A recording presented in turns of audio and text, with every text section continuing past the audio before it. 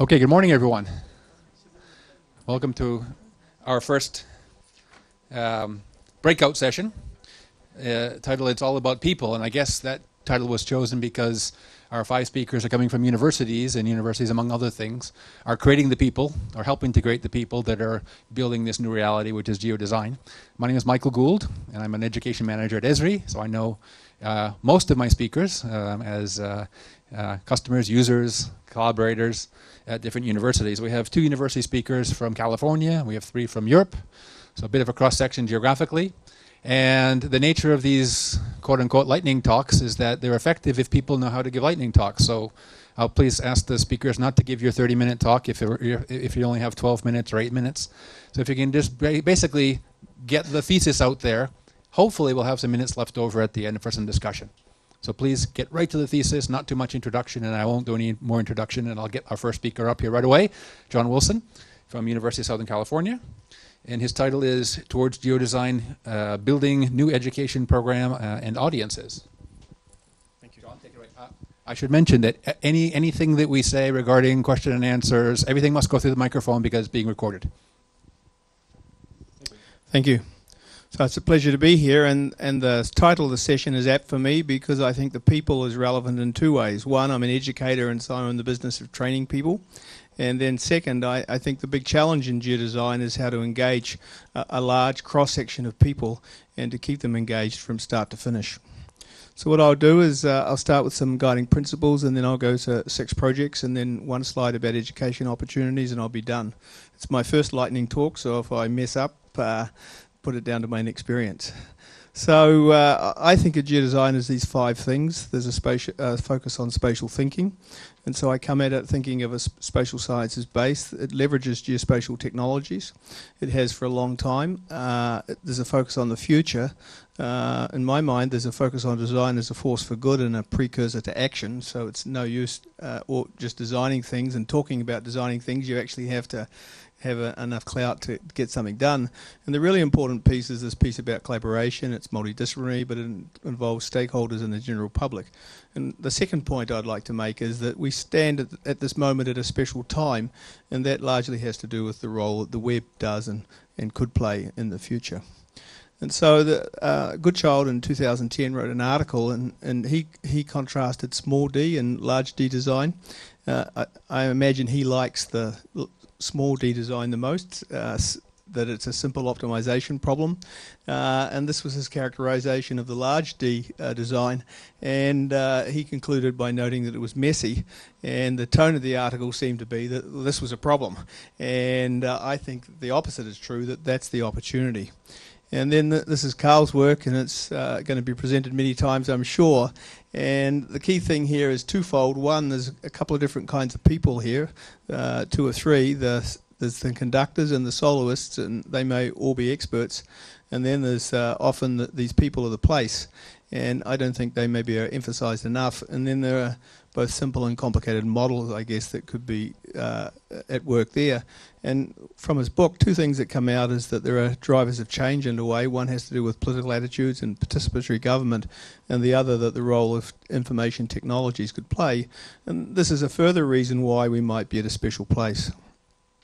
Another thing that's special is that when you think of things at a very small scale and you try to extrapolate them to a big scale, or you work backwards, I don't think that everything's necessarily going to work as we imagine. And so it's important to think about how different scales nest in one another and how you aggregate up from small scale to big scale and so on. And this is my main thesis, I guess, and the web is ever-present, it's ubiquitous, and it's a special opportunity because it provides sensors, all sorts of new information. Many times that information is particular to a specific person or a specific place or a bird or some other creature. And it provides as well a chance to collect then volunteer geographic information in one way or another.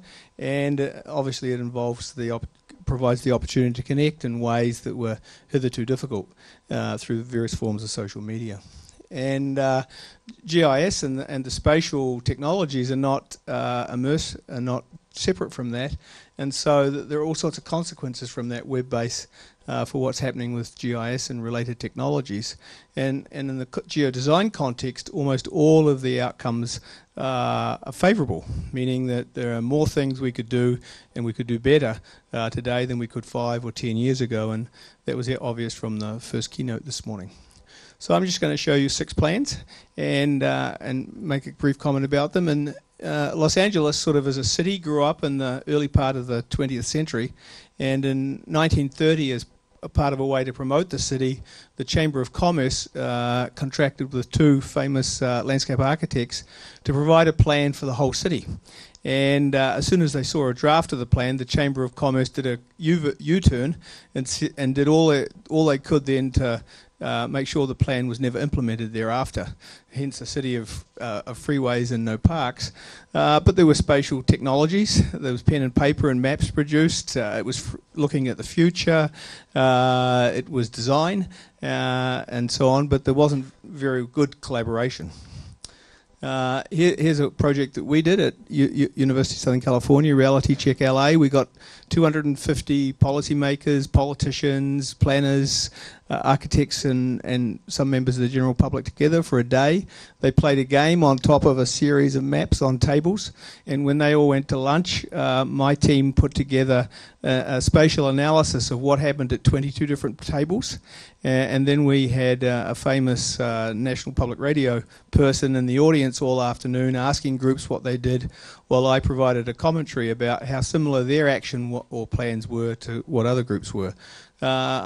Not a very good example of geodesign because it doesn't necessarily lead to any action. It was just a fun day, sort of a lot of discussion and not much else. And here's a GeoVisions plan that we built for some regional conservancies. They were interested in improving the science base of proposals that were sent to them for funding. And so we prepared some tools built on top of ArcIMS. We spent 5 years building the tools. They used them for 2 years. Then there was the great economic downturn, so they lost their funding. And worse, the real killer was, of course, the technology evolved very fast, and so ArcIMS is sort of a dinosaur, and you'd have to start the project again in order to implement the tools today. So they're not very good examples of geodesign, but they precede sort of our recent interest. 3 better examples would be the Trust for Public Land. They have this Greenprinting Service. This is how they sell it. It produces plans and proposals for how to modify or sustain various kinds of places within a community or a county or something. And there is a part of their process is to have a strategy exchange week where a group of stakeholders and experts go on a tour for a week looking at various possibilities and options and constraints. But it's focused on a particular set of outcomes, and it involves the people, but not perhaps in as direct a way as necessary. A second example is from the University of Southern California, Santa Barbara. They've built a set of tools on top of ArcGIS Online called C-Sketch, and they have some previous tools, and this enables a broad participation in spatial marine planning. And the good thing here is that this is a platform to facilitate geodesign projects, and I think this is an example of the kinds of tools that we might want to build and explore in the future. And then the final one is my favourite. There's a project for public spaces that's been around for 20, 30 years. They've done projects, I think, in almost all US states, 40 plus countries. They have a particular template that's built on sort of the typical data that a GIS person would use, but all the other things as well that people would find important about places they like or don't like. And their focus is very much on the people.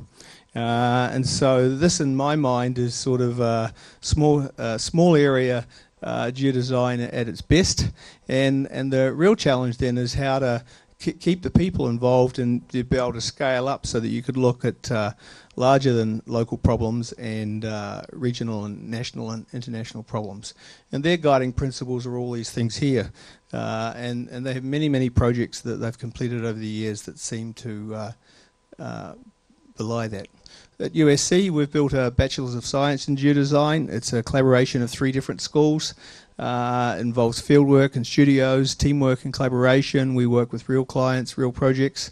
and we have very much a mind that we're focused on placemaking, and our program is messy by design. And I think messy here is the attribute that you want to succeed with. And we see it as a stepping stone to other graduate degrees, and we have a mind that we could start the process of training both conductors and soloists.